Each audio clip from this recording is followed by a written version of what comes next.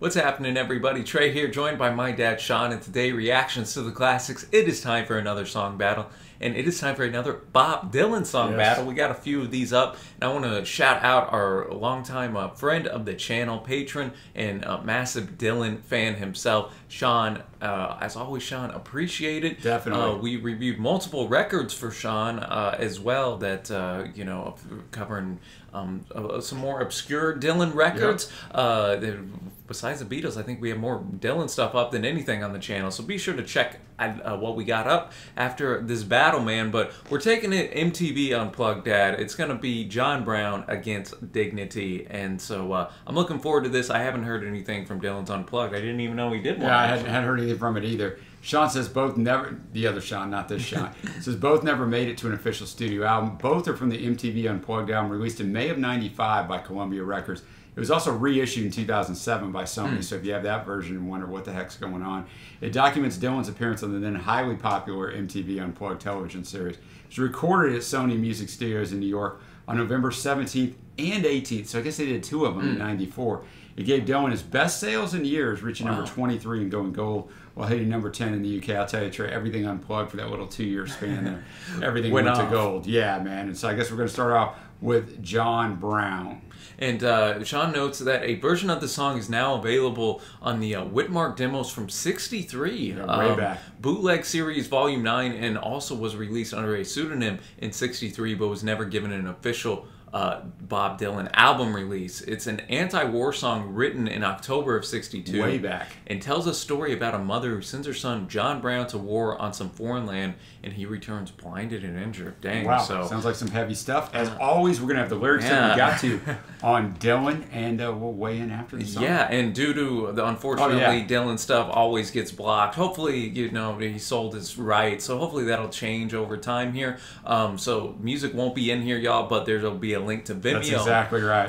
Go check that out. So you can see the full video if you want. But let's get to it. Right, John Brown bringing it, man. Leave it to Dylan to have a song this freaking great that, you know, wasn't even ever officially released in, you know, the time that he wrote it, man. That's wild. Just, what a story, Dad. Yeah, it's crazy. What, 12 verses? Ooh, yeah. And you said it like halfway through, you're just hanging on every word. It was alarming. You stated it at first to hear his voice. That nasal. You're just like, okay. And then by verse 3, you don't even know. No. You don't know who's singing. You're just like, what's going on? You know, it is the story. You know, she told him, "Oh, son, you look so fine." In verse 2, "I'm glad you're son of mine. You make me proud to know you hold the gun. Do what the captain says. Lots of medals you will get, and we'll put them on the wall when you come home." That's verse 2.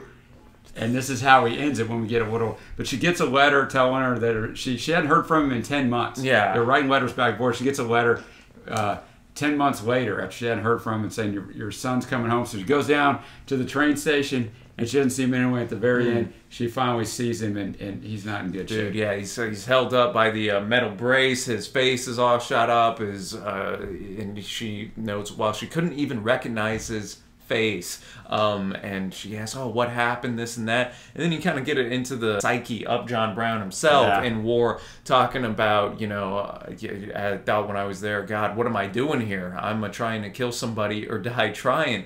But the thing that scared me most was when my enemy came close and I saw his face looked just like mine. And, you know, in this period, Dad, we had one of my favorite Dylan tracks, Masters of War. Yeah. You know, Dylan obviously wasn't shy, even at such a young age. No. You know, younger than I was at this point, to write about such heavy topics, man. And, you know, this is pre-Vietnam being a huge deal either. You know, we're kind of in between. In between Korea, which would have ended in '53, and Nam, which really kicked up in the mid-'60s. But there was some stuff.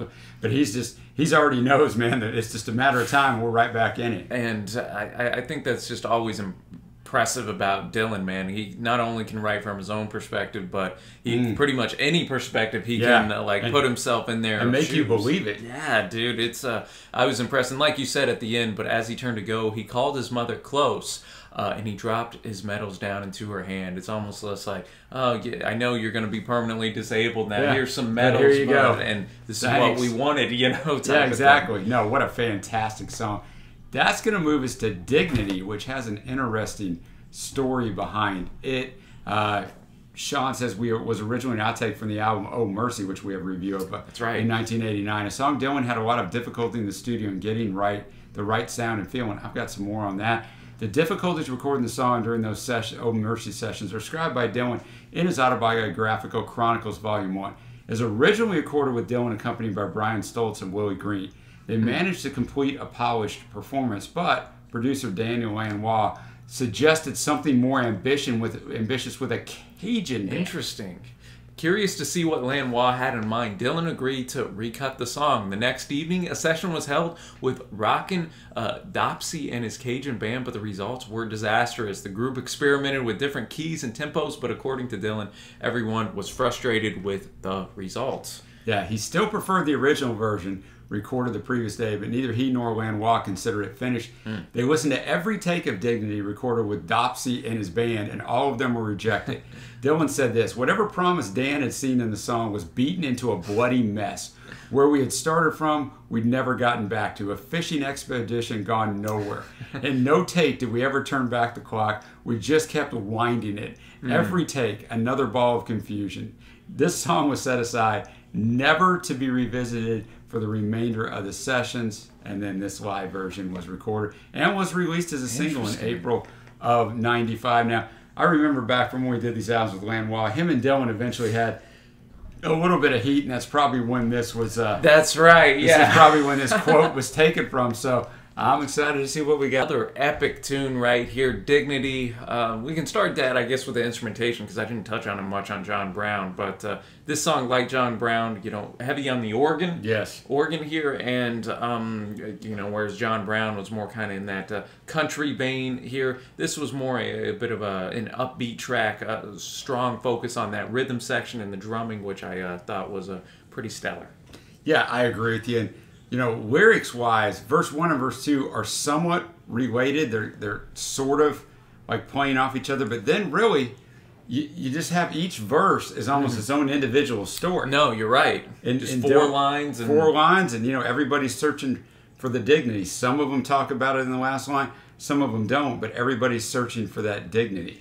No, you're right. Searching, you know, high and low, searching in literature, doing this, doing that. I like the blind man's even breaking out of a trance, puts both his hands in his pockets of chance, hoping to find one circumstance of dignity. You like it almost is framing dignity as like an essential being or like a person thing. Yeah, you feel like it is some sort of object itself. Then he went to the wedding of Mary Lou, went down where the vultures feed, chilly wind sharp as a razor blade, house on fire, debts unpaid, gonna stand at the window, going to ask the maid, have you seen dignity? Even meeting up old Prince Philip, man. I know, I thought that was an odd line in there, man. I thought there was an odd verse in there. Said he was abused by dignity. So, you know, dignity here, taking people for a ride in a lot of these verses, so to speak, which is, you know, just an interesting thing because obviously, you know, dignity is described as like a positive trait, you know, people have. It's, well, Bob kind of turns that a little bit. You don't want to lose your dignity, man. You know, I like the very end, you know, it's dignity, never been photographed. I went into the red, went into the black, into the valley of dry bone dreams. Sometimes I wonder what it's going to take to find dignity. So I find that unique as well. We didn't actually find dignity at the end of the track. It's just a search. I thought at the very end maybe we would find it, but hey, man, there's got to be that level of mystique and intrigue, you know, when you're tackling, you know, Mr. Dylan here. So you know, and I think in typical Bob fashion, these people show up to an Unplugged, right? He's got all these songs, and he plays two songs at that point that had never been released anywhere. Dude, they're probably yeah, like, I'm sure the hardcore fans might have heard him on the bootleg, but they're probably like, what is this, man? That's a Bob. I mean, even to this day, I know, you know, in some of his concerts, he'll like, if he plays something, even if it's popular, he'll kind of totally rework it and arrange it, and you know, that's what you get when you're signing up for Bob, man. Yeah. He beats to his own drum, of course, and man, just so impressive. But now it comes time for the winner of this battle, Dad. What do you got, John Brown or Dignity? I got John Brown. John Brown. So powerful. I mean, Dignity's a really good song too, but John Brown for me is the clear winner. That's how good I think it is, not how bad I think Dignity is. No, yeah, both are stellar tunes, man. I appreciate these kind of hidden. Oh, I do too. Hidden gems, not hidden, but underappreciated maybe is a better word. That pretty hidden still. Sean brings to us, man. I'm actually gonna go with Dignity, which surprises me because after John Brown, I was really enthralled with that story. I like the instrumentation on Dignity just a little bit more, and as it continued to go along, I think that's one that definitely is going to reward repeated listens. I agree. As most of Dylan's stuff does. But let us know, y'all, below which of these you enjoyed more, and any other tunes from the Unplugged that we should check out, man. Be sure to give some props to our guy Sean as well for suggesting this. Always appreciate that. As always, I'd appreciate the research and the backstory on this. And if you like the video, be sure to give it a thumbs up. That helps us out. Hit that big red subscribe button. And if you'd like to have us do a song battle for you, you can check out our Patreon page. Shout out to the patrons who help keep the channel going. But until then, y'all, thanks for watching. Happy listening, and we will see you.